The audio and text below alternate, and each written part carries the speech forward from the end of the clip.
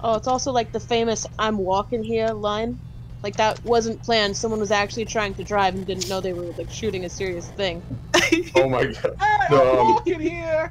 There's another one for He actually got startled, and that's just what he happened to say. Oh god. Like in The Godfather, when they say leave the gun, take the cannolis. The take the cannolis. No! I meant to revive! Because they really bought cannolis, and he was hungry. So he just, as a joke, said take the cannolis, not remembering that this was like one of the cuts. He thought they were just like practicing or something. Yeah. But they liked it so much that they just left it in. That's great. I like it. They have fun. There was like, when it comes to the spontaneous things you see in movies, I have two favorites. One was technically planned, and the other was complete accident. I love it. The first one is from Aliens, and by me, well, not Aliens, Alien. And by me saying that, I'm pretty sure at least 2 other people in the chat know what I'm talking about. It's the scene where you see a chest burster for the first time. Yeah, oh, I know about this. There's like, so everyone in Twitch chat, if you didn't know, in the first Alien movie, you had the chest burster scene where the iconic Xenomorph chest burster pops out and is like, oh, hello, and everybody freaks the fuck out. Hello. No one knew that was going to happen apart from the guy in charge of the scene and the guy laying on the fucking, laying on the table in the scene when his chest bursts, and one of the actors actually fucking fainted. Come the fuck on! Jeez. Yeah, no, there's another one too. Did you know they use similar techniques when filming the Blair Witch Project? yes. Yeah, there was a fact channel who did a thing about this. One of the for instance, when they're finally screaming and running away in the middle of the night. Christ! Wait, they've what? actually done. Oh, what's happening? Fantastic! Fan-fucking-tastic! It went from Fire Yoshi to Skeleton Yoshi. Oh dear. It's a drug glitch. Oh shit. He's got a bone to pick with you. Oh, shut the fuck up! You believe you left for dead. Wait, hold on. But not tickling your funny bone. What the hell?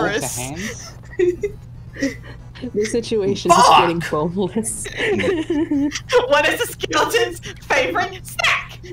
Go on, guess! No! Go on, guess! Death. What? Yes. What is a skeleton's favorite instrument? Why was your face so open? A base? Ribs!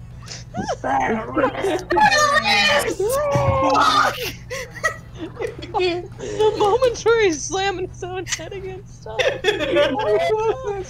No, slam! Jesus Christ! Oh. Yeah, No, but it's like y'all were talking about aliens and those special. Oh, sorry, well. I was about to say, I don't think anyone here is qualified to handle domestic disputes.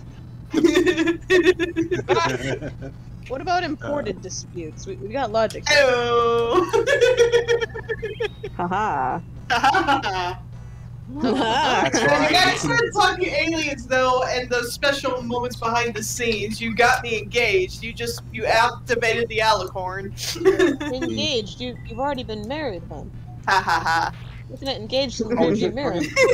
It's like that reminds me of the other scene I wanted to talk about. Well, So- before you do, I wanted Alright. to name my favorite scene. Yeah. Even though this movie is blasphemy, Alien Resurrection, that moment where she throws the basketball and it's into nothing but net, that was real. That was a real shot. Yeah. That was a real shot. It's like that was her Didn't the last one take actor before have to they like? fucking- Didn't he have to stop himself before he ruined the scene? No, he actually did damn near ruin the scene because, but luckily they said, no, it's good. We can still cut it off just in time. They had her training with a professional NBA player to make that shot, but no matter how many times she tried, she just couldn't get it just right. So they basically just said, hey, don't worry about it, just throw it up in the air, and we'll just have somebody have a ball above the hoop and drop it into the hoop like it's nothing but that, don't worry about it, just like a little small op effect. And nope, she just went for it. She said she wasn't even really thinking about it, she just went for it. That's where the magic is made. Yeah. Use the force, Ripley. You're just doing. fuck? You don't even worry about being cool. That entire movie's budget was just to get her on that damn movie, and even she couldn't save that movie. You tried, Sigourney. It wasn't your fault. I like It's Sigourney. companies, and they only care about the money instead of the quality. Meanwhile, like more of my team is about to. What the hell is that? Oh. What the hell? Fuck you! Jesus! Well, I think the Reaper came for him. Yeah. Don't fear the Reaper. Also, before I bring up the second thing, I remember Aeon was saying something about Blair Witch. Blair Witch. Blair Witch. Yeah, like, so the way that they would film it would be like, they'd be given a set of really simple instructions, and every time they'd be going out to do more filming, the director also gave them a dwindling food supply to make them anxious and irritable, so that when they were irritated with each other, it would be... They knew about this going in, by the way. Okay, that's what was my next question. Yeah, anyway. no, they knew about it going in, but they knew that they would be genuinely irritated. But then they would also tell them certain things, like, for instance, the night scene where I think it was like, two of them were walking in the woods and they allegedly see something and then they run away screaming. There really is something there, and they were not told about what it was. Typically how that scene would go down would be, they would be given a set of instructions and they'd be like, okay, you are to go to this location and talk about the Blair Witch for... They ad-lib all those, too, by the way. Talk about the Blair Witch for about 2 minutes, wait for signal. Or it'll be like, wait for signal or something to happen, or you'll know it when you see it kind of thing. Mm-hmm. There actually was a guy that they had in a strange appearance, dressed in white, walking in the woods that night, by the way. Oh, that's geez. what they saw. Yeah, that's what they actually saw in real life, and we're not told about. Yeah, I remember that. I was also going to give another example. Everyone here has seen Lord of the Rings: The Two Towers, right? Yeah. Nope. Wait, no. Are you talking about the helmet thing? Because that... Yes, the helmet thing. The helmet kick? Oh, was yeah, my that's second one. beautiful. No, that was my second one. So can I handle this one, please? Sure, go ahead. I got one after this. In that Lord of the Rings movie, there's a scene where Aragorn. Aragorn, yes. I haven't watched it in so long. But Aragorn finds a whole bunch of burned corpses, and believes that he fucking... Like, I think he thinks that the hobbits have died among them. Yes, and trying to belt. he fucking... So he fucking...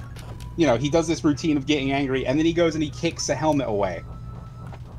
He breaks his fucking toe, but he plays it off as just a fucking...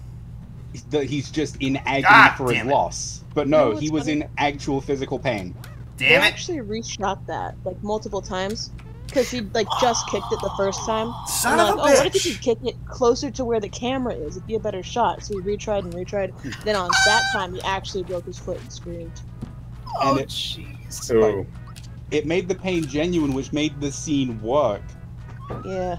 But ow! At what cost? And he still kept filming afterwards. Yeah, that's the thing. They didn't stop. He didn't, like, tell them, yeah, my foot's broken. They kept going, and they were doing a lot of that running around in New Zealand, looking like they're going cross country, you know? Oh, and he didn't tell people, yeah, I hurt my foot, till, like, hours later. That's dedication to the bit. What a fucking boss. But also the small bonus. Anybody remember that scene where the flag falls off? Or, like, the flag tears off in the wind? That was an accident as well, but it was so thematically appropriate that they kept it in. I did not realize that was an accident. Man, Now for a funny one, in Game of Thrones, wait, no, hold on. There's that one scene. Hold on, Alan said he wanted to say anything after me. Oh, okay. Okay, this is more of a, believe it or not, this was actually real kind of thing. An interesting thing about the Fast and Furious movies, even if you've just seen clips of them, is that anytime they could have actually done the stunt in real life, they actually did. And you'd be surprised at how much of it isn't CGI, including, they confirmed this only 2 years ago, even though the movie's been out way longer. There's a scene in one of the Fast and Furious movies where they're, like, two of the main characters are towing a 9,000-pound vault, with 2 Dodge Chargers. Many people thought that was fake, but apparently that was legit. They actually towed a real 9,000-pound Volt with 2 Dodge Chargers. and no other mechanical assistance. That's impressive. People underestimate the horsepower of those overpriced cars. Oh no, those are cheap, dude. Like a Charger you can get for pocket change in the U.S. Oh. I can literally get one for $2,000. Yeah. Okay, fair enough. Well, yeah, at the time you could have, because its competitors are usually twice its price range. It kind of undercuts them. Okay. But you can afford a Charger. You can't get a BMW 3 Series for the same price. I'm just used to that kind of stuff being expensive, so I'm just like, oh, lots of money for such a... Oh, no. In America, that's V8, like, rear-wheel drive, like, muscle cars are stupidly cheap over here. In a good way. Okay, so I have one. So I do have a little example, mainly from... I kind of have seen this movie, but I never got a chance to fully finish. Well, I did finish it, but I never saw it. Oh my god! Like an extra large example instead. Anybody's familiar with The Hateful Eight, right? Quentin Tarantino's movie?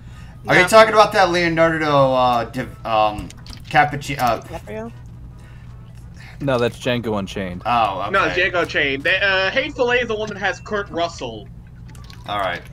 So, like, there's a scene in the movie where, like, one of the characters is strumming this guitar. Now, in the scene, for the movie, Quentin Tarantino actually got this really rare vintage, like, old acoustic guitar just specifically for the movie. And what they were supposed to do was that Kurt Russell's character was supposed to take the guitar and smash it, but they were supposed to take the guitar out, give him like a fake one, and he would smash that one. Oh. What instead happened was that what instead happened was that they didn't get a chance to tell Kurt Russell to stop, so he grabbed the real guitar, smashed it to pieces, and the actresses and the girl who was playing the guitar literally had the legitimate actual reaction of "Holy shit!" because of the fact that Kurt Russell actually smashed this 1,000-year-old vintage guitar. Oh my god! I think we crushed Golden Soul, all things considered. No, like, okay, it was a century old too. Dude, you said that was 1,000 years old. Jesus Christ, that's... I fucked up on that. It was a century-old guitar. Okay, but still, the thing that irritates... No, I need to mention this. As much as I love listening to classic rock, I never, ever understood the appeal behind bands and musicians like Jimi Hendrix and The Who smashing their guitars apart. Why do they do that? That's hundreds of thousands of dollars worth of hardware. I think it's the idea of flaunting wealth. Like, I'm so wealthy, I can just destroy this. Basically. That doesn't mean shit.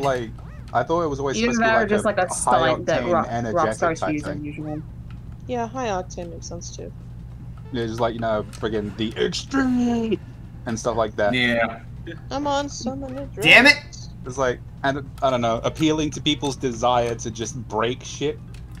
Because humanity has always been really good at two things: making shit and breaking shit. Have a cake and eat it too, basically. Yeah.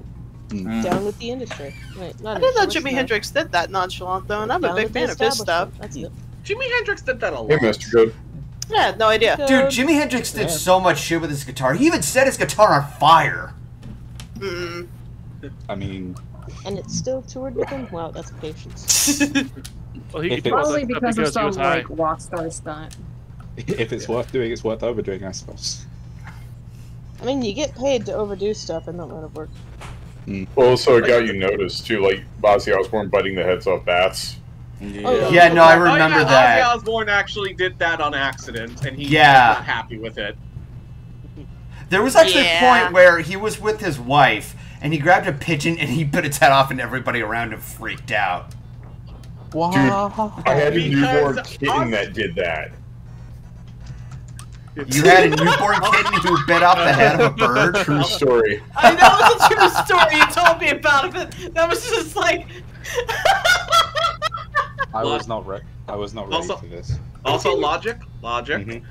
For you wondering, why would Ozzy Osbourne do that? Simple. It's Ozzy fucking Osbourne. He does whatever the hell he wants. Oh, stealing Peckish. In a box. No, I'm Turkish.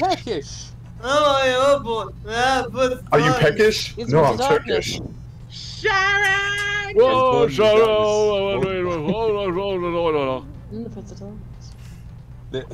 Honestly, there's already somebody taking the name of Prince of Darkness. Well, I'm the one who's not running on the fucking Quazy plane, but I've been the Prince of Darkness since 1979.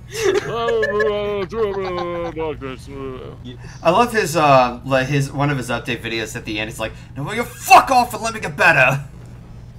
He's got that aggressive attitude, and it's just hilarious. I also like that he was invited to some little showing of some sort. It was a parody group of, I think they were vegetarians or something like that, and it's they formed the band together to do like a spoof of McDonald's saying "I am frying pan" or something like that, and they're dressed up as the McDonald mascots. Okay. Okay.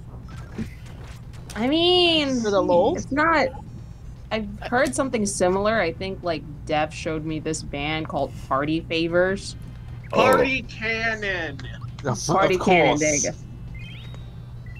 Favorite cannon. It was like they looked like man children literally having like a kid's birthday party, only for them to have this like really sad music.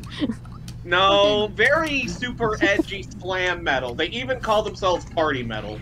I'm sorry, but like, it's like Dev fucking coming out left field and going, "No, your man is mine."